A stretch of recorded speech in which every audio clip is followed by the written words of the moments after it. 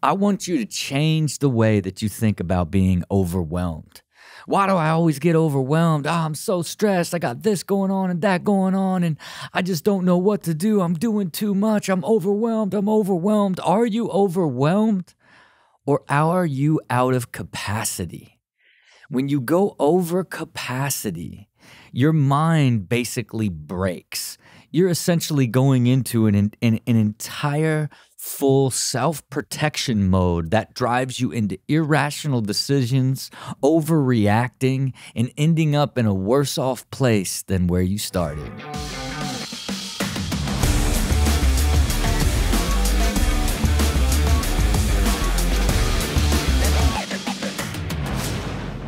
Welcome to Build with Rob. It's your boy Rob Dyrdek, pushing it to the limit on a daily basis, still staying as pure as can be. Pure as can be. No alcohol, no sugar, no snacks, nothing but lean meats and vegetables fueling this guy. Staying in that next level that I'm not sure if I'm ever gonna leave. At this point, it's just a way of life. And it is continually driving all aspects of my existence to a higher and higher level. But recently, I found myself in a position saying, forget all this. Forget all of this. I'm not doing any of this anymore. Why am I doing any of this? I don't want to make a podcast anymore. I don't want to write a book. Forget about trying to share this philosophy. Why am I doing any of this? Just do nothing. You've made it. Why even bother? And that, my friends, is irrational, outrageous, unrealistic, bad thinking on my behalf.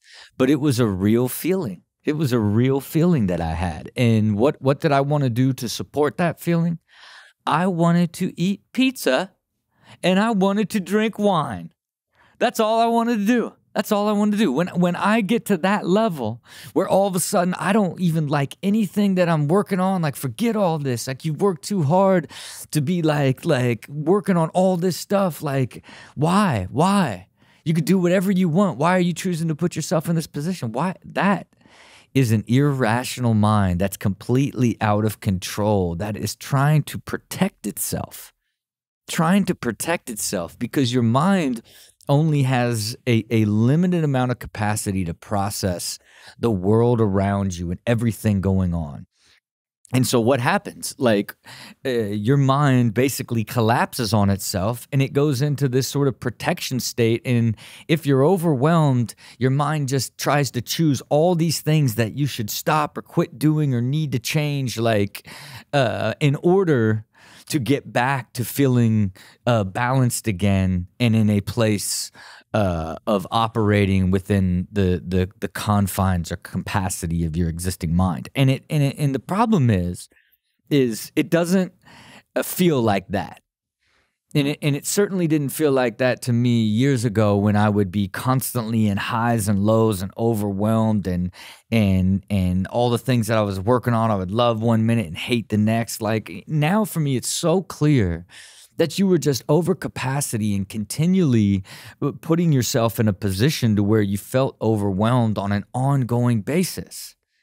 And I tried to just think oh, that's how I live. I'm going to just work really hard till I burn out and then forget all this, and I'm going to party hard. And then it's why am I doing any of this? That is the epitome of living above capacity in your mind as a way of life.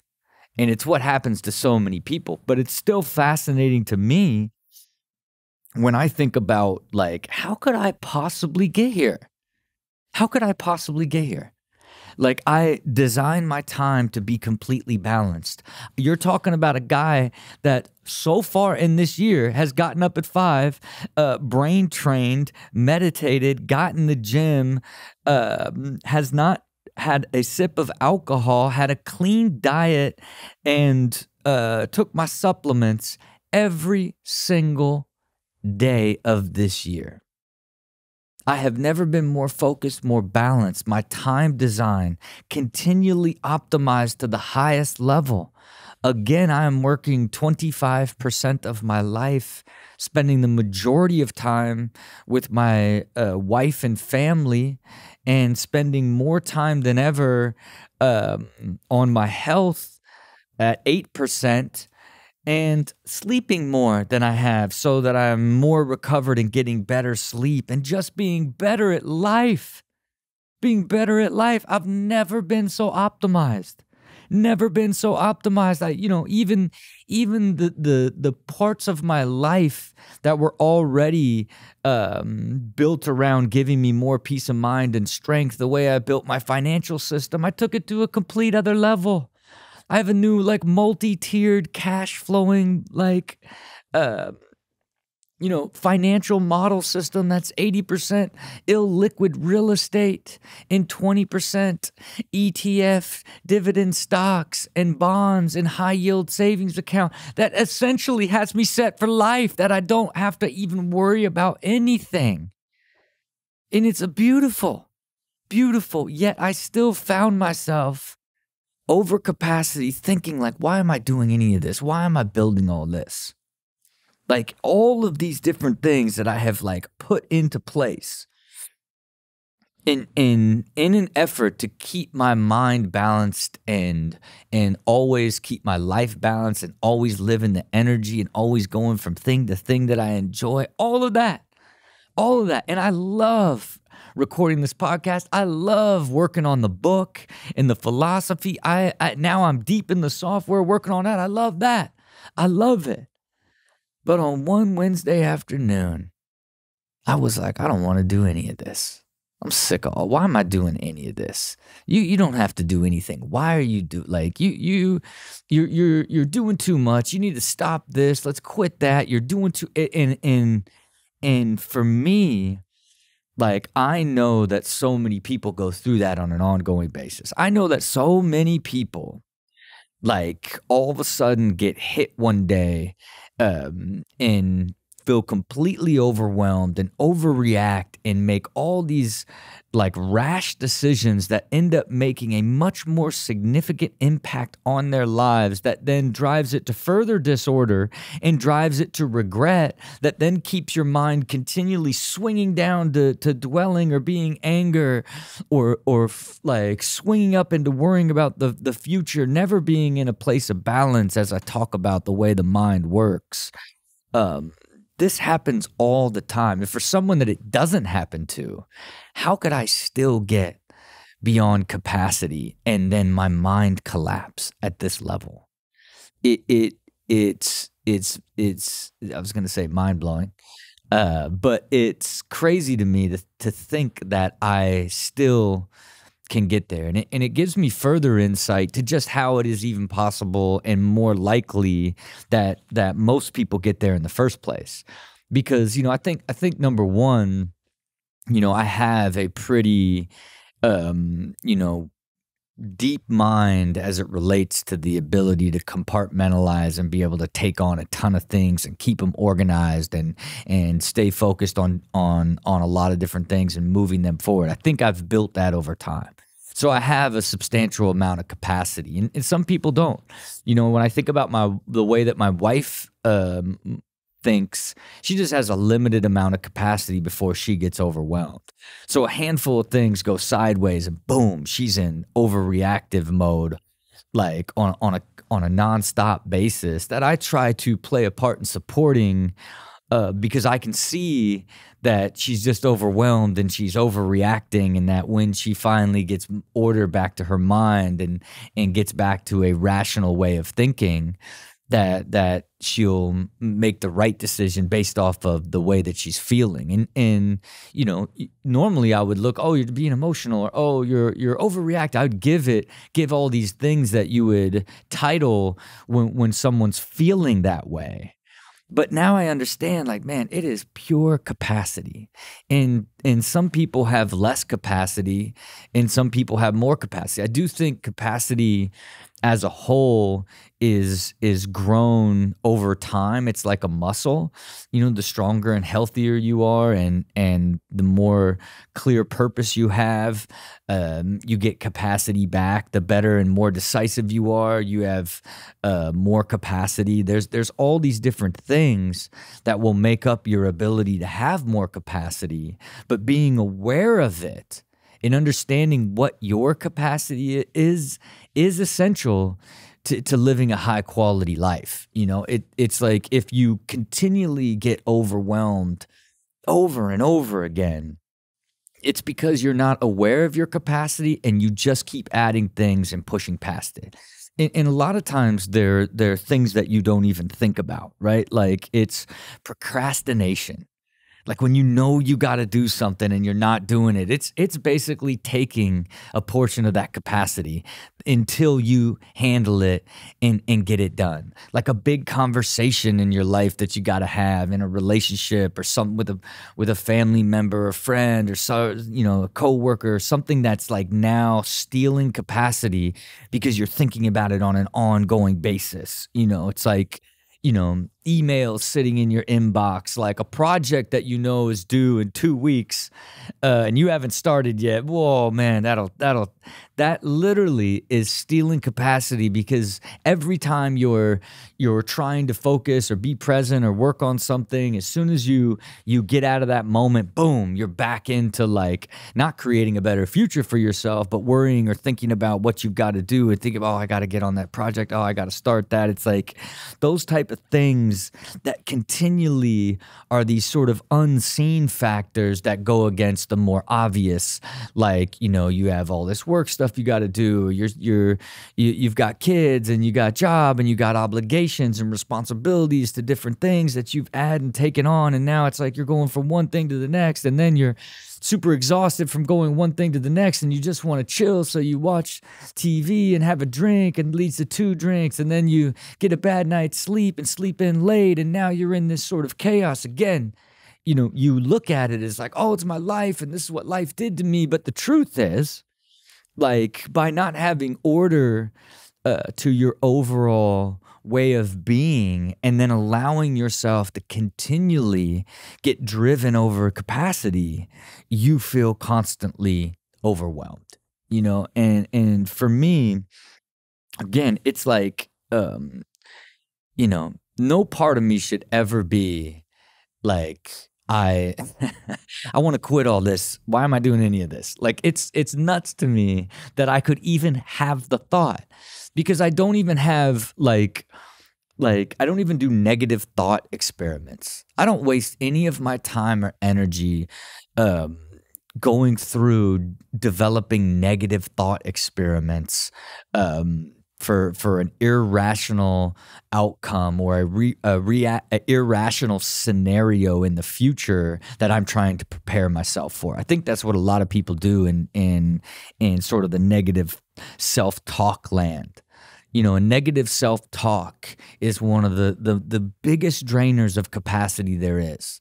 So rather than working on things that you need to rectify or need to handle to clear up and give you back capacity, you're spending time and energy thinking through all these negative scenarios and negative scenario planning, which in turn is just stripping you of energy and capacity. So when something comes into your life that you actually have to step in and handle it, you immediately are overwhelmed and overtaken by your entire life's disorganization, because you have wasted so much of your capacity on things that are doing nothing to serve you getting to feeling better about your day, your week, your month, your year. And that's really what you're trying to do, and when I talk about these things on sort of a continual basis, and for people that listen to the show a lot, it's like I'm always trying to make sense of them myself on an ongoing basis. So it's like I want, and as they get more clear to me, I want to be able to articulate it through this platform so that you can just hear it from another lens and think about it and how you can apply it to your life. Because if it's I know if I'm hitting capacity and then get these irrational thoughts for the depth that I operate at, like it is the truth of how dangerous it is, you know. And for me, you know, I know exactly where it came from, right? Because of the fact of how optimized I am and how disciplined that I have been and how clear and how my entire existence is lived with such intent. I can tell you exactly what happened to me. I can tell you that, you know, hired a new CMO and a big onboarding process of creating a lot of the core work that we've got to do over the next few years to develop this overall philosophy, and then bringing on the full team to begin to develop the software. Now you're adding these two big projects that require a ton of mind share into an already existing system of, you know, um, managing my core business, the portfolio business. You know, we're in the middle of another big exit. It's all of these things compiled together. And then I got sick. And then I got sick. Now, physically, my capacity and my ability to think sharply began to deteriorate. And then I'm starting to make irrational decisions. And then I am getting bad sleep. And then I you know, have one night of terrible sleep. I'm feeling sick, all these new things that I have taken on, and then I go straight into a hardcore work day after a shoot day, and every single one of those meetings that I have is off, and I feel like I'm basically, you know, off as sort of the person driving all of these, and I'm driving everybody into chaos, and I'm just thinking, why I don't even want to be in this meeting, like, and at 2:45. I just said in the middle of the meeting that, like, man, I am being like irrational and unclear and negative about even what we're all working on, and I'm doing it just a disservice. Like, I can feel myself like saying to myself, like, I don't, like, why are you even doing this? And I know that I'm over capacity at 2:45 on Wednesday. And boy, what did I want to do? Man, I just wanted a couple glasses of wine and a pizza. That's it. Because that's like when I get to that state, that is like how I satisfied that state, is like this irrational, crazy thing. I got to numb myself. I got to numb myself so I get back control, because the only way to get back control when you get over that edge, when your mind is trying to fix this dysfunction that you've put it under, is to numb it. You know, a Netflix, you know, food, alcohol, you know, it's like all these, that was what I felt like I needed at 2:45 on a Wednesday. But instead, I went and picked up my kids, took my wife to the movies, and got to sleep at 8 o'clock that night. And just stopped thinking about everything, stopped trying to organize it in my mind, and then slept for 8.5 hours. And when I woke up the next morning, I had full and complete clarity on what I needed to do to rectify that I had gotten into this position. And I just began to take action to get things back in order and get myself fully back into a balanced mind state. And for me, it's not a matter of like, did I think that I was, you know, going to make a decision and stop doing all this stuff? No, because I have the awareness and am so like highly optimized and understand the way that I think, that I was able to look at what I was thinking and how incredibly unusual it is, and knowing that, like, man, you can't even stop this. You're aware of it, you're going through it, yet you can't even stop the feeling. It is literally like a primal protective mechanism that forces your mind to begin to like take drastic decisions to remove the things that have overwhelmed your mind. And I knew that that is not um, what I needed to do, that I actually needed to give myself the time and the space to allow my mind to calm down and then regroup the following day and reorganize. I knew I wasn't going to do it that afternoon. Like I had already drifted too deep into that feeling. And to me, the feeling was so rich and so real that like I still look at, like, when I think of anybody else who isn't able to be that aware and have that much sort of discipline and optimization in their existence, how, you know, you could very well just be like, all right, I'm just dead in that.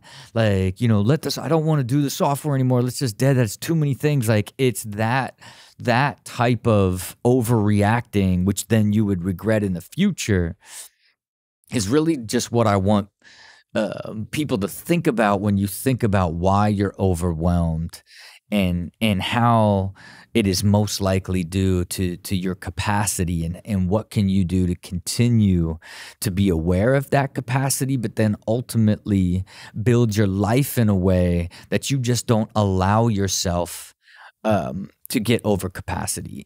And for me, I know that it happens from time to time, and I just keep trying to add new systems and solutions to make sure that it doesn't happen. But again, completely out of my control was the fact that now I got physically sick.